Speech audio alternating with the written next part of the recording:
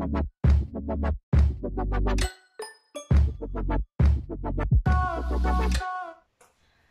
guys, welcome back to my YouTube channel.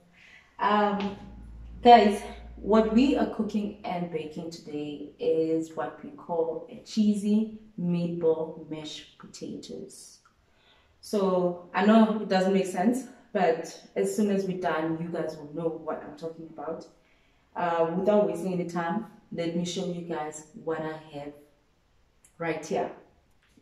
All right guys, so these are the ingredients we need. We have milk, which is like 150 ml.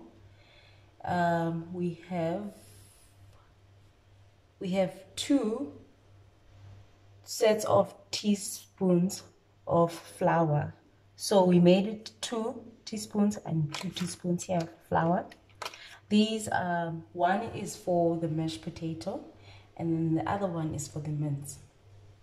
So, and then we need mashed potatoes, we need macaroni, we need a carrot, tomatoes, pepper, 1 egg, mince, cheese.